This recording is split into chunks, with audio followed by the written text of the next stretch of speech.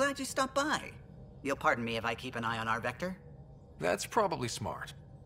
Nothing like being on the bridge of your very own ship, is there?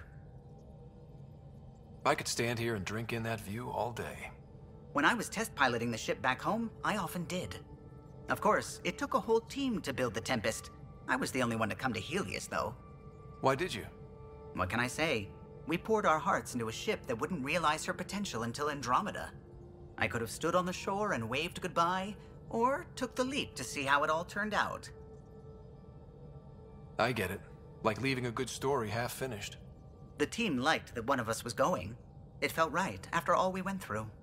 I remember Serena debugging line 2281 over and over, chewing that green pencil. Tion and O'Connell arguing equations, tapping on the console, 3 drips of coffee on the corner. You remember all that? Oh, yes. Solarians have photographic memories, and apparently mine's unusually sharp. Like my past is still happening. Though I suppose with the Solarian arc missing, you might not get many chances to compare. Did you hear anything about the Ark back in the Nexus? Not a peep. Isn't that strange? You'd think there'd be something. Not that I dislike your company, but it's lonely without other Solarians. Cheer up, Kallo. We'll always have Director Tan.